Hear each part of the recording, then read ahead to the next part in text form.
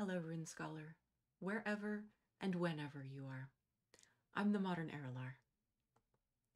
When I introduced the linguistic changes between the 6th and the 8th centuries that evolved Proto-Scandinavian into Old Norse, and the ensuing dominance of Younger Futhark in the 8th century, I mentioned that the forms of the runes of Younger Futhark depended upon where and when the runes were written.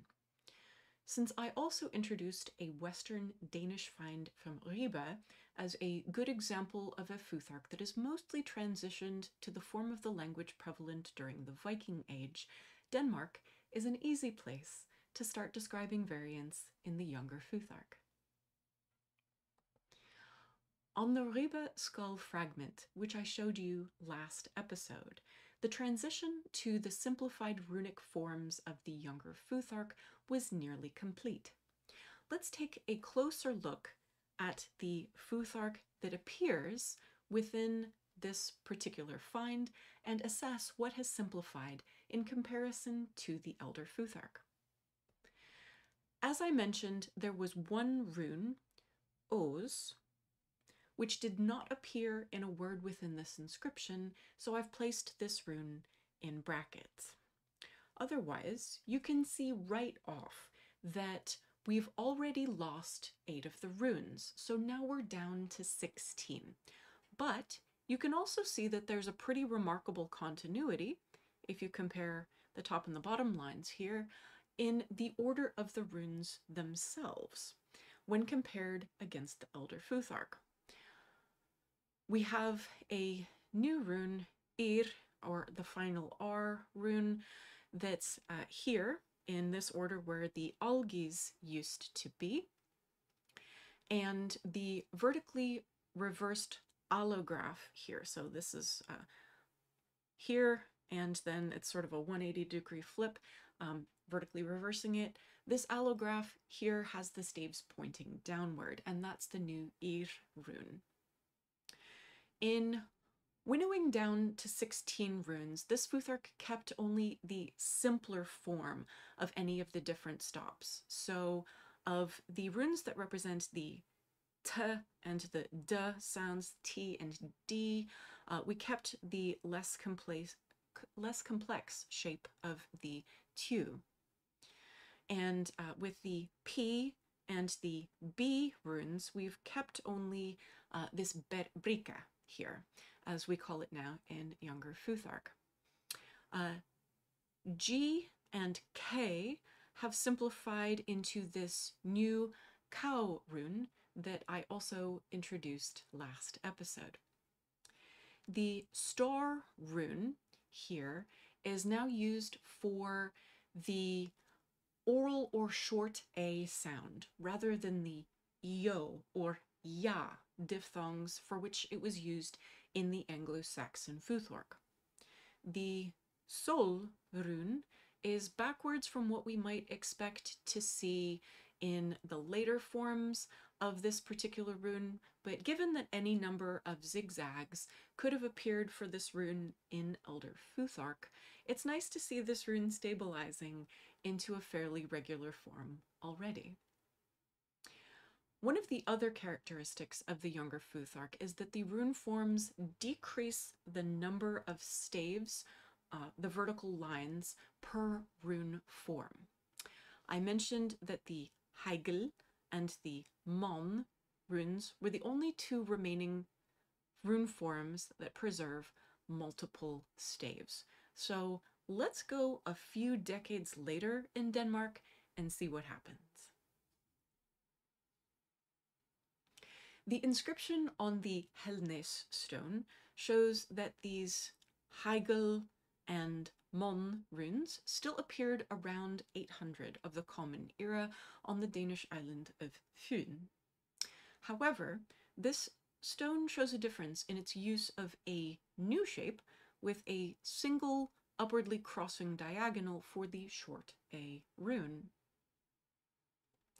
If we look another few decades later, the Gørlev stone from the island of Sjælland gives us a 16 rune Futhark with the new short A, plus a new rune order, where the simplification of Hegel and Mon is now complete. All runes in this Futhark now have a single stave. Hegel has taken over the shape of the star rune, which at Ribe and Egya had been used for the short A vowel. Mon in this Futhark has a circle or two rounded twigs at the top of the stave.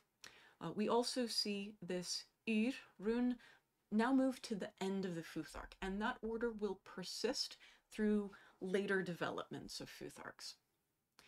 Neither the Ribe Skull fragment nor the Helnæs stone had a Futhark explicitly written out, so we can't be too clear on when this move to the end of the Futhark actually occurred. So if we compare these various Futharks, we can observe an important point made by Marie Stokeland, that the reduction in the number of runes probably occurred before the simplification of the rune forms.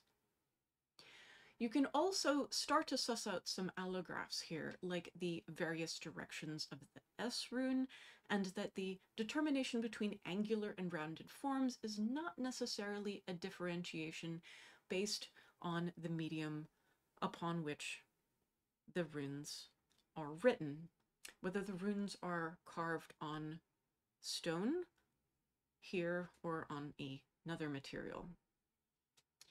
Michael Barnes warns against drawing conclusion that these inscriptions are representative of large categorical developments, like when Erik Moltke calls the Stentoften stone a late primitive Norse Futhark, followed by the Helnæs stone's early Viking age, but that's because the development of criteria for runes that apply to a broad time and place requires accurate dating as a basis. And unless we can relate an inscription to a datable artifact, such as a coin, from the same excavation, or establish the year in which a piece of wood was cut via tree ring analysis or dendrochronology, sometimes our relative chronology between sites is at best an educated guess. You'll also notice here that I'm specifying that these are long-twig variants in Denmark, so it will probably be useful to differentiate some terminology before continuing. I've been using the terms stave and twig pretty regularly for several episodes. The stave being the upright, foundational of the line, and the twigs are the typically horizontal or diagonal strokes that differentiate the various runes, and twig and branch tend to be used pretty interchangeably. We see a divergence in the younger Futhark where the length of the branch or twig becomes shorter, and you can see this in the length of the lower branch of the Fehu, written here, and the cross branch of the Naut here. The Futharks that tend to have the longer twigs are very helpfully called long twig or long branch, and the versions that have the shorter twigs or branches are helpfully also called short twig or short branch Futharks.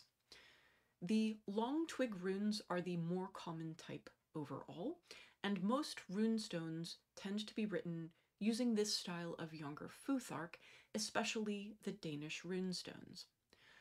Short twig runes are both faster and simpler than long twig runes, but these appear only very rarely in what used to be Viking Denmark.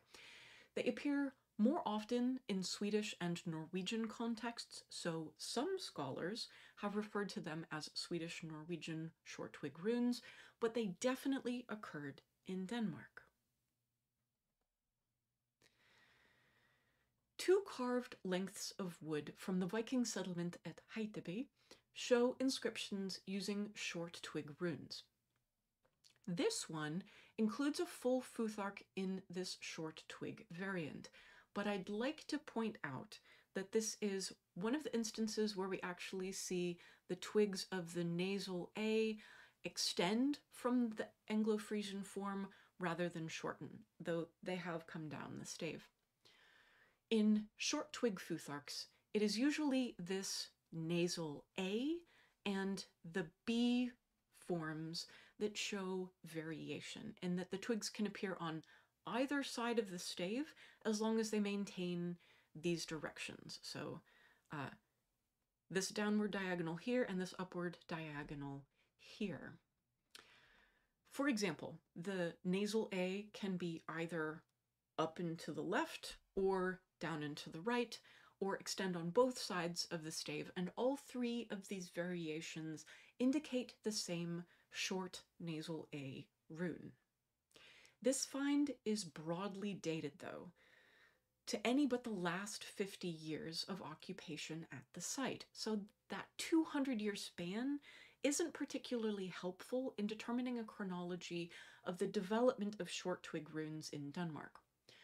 Rune scholars can't agree on exactly when the divergence between long-twig and short-twig Futharks occurred, partly because the dating of some of our best evidence, as of early 2024, doesn't give us much to go on. One of the Haithabu runestones also features two short-twig runes, which you can see here and here, among mostly long-twig runes.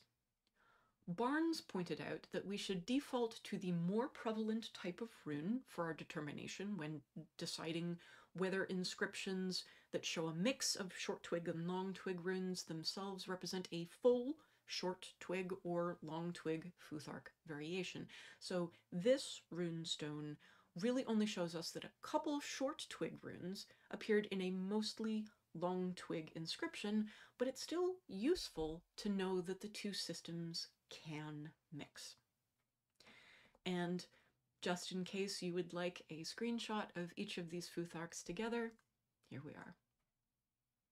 So now that we've shown some Danish Futharks, let's discuss what the Danes of the Viking Age called their runes.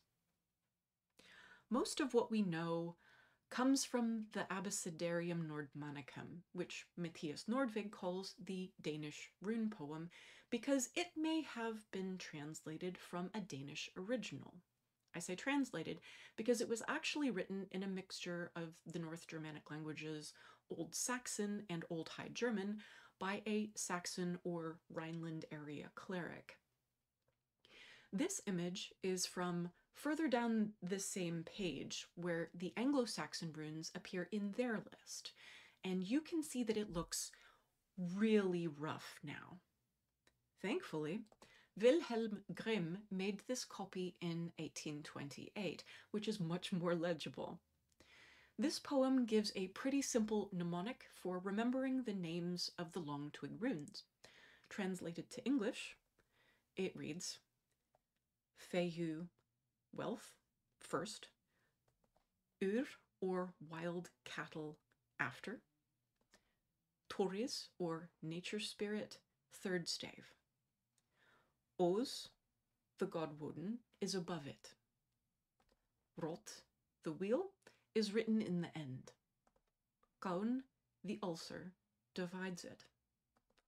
Hoggle, hail, has not, need. Ice, year, and sun. Tew, the god Tyr. Brike, birch, and man in the middle. Lagu, water, shining. And Ir, the yew, has it all. So that's what they called their runes. We'll continue next time by exploring Futharks in Norway and several of the North Atlantic Scandinavian colonies, such as Orkney or Greenland.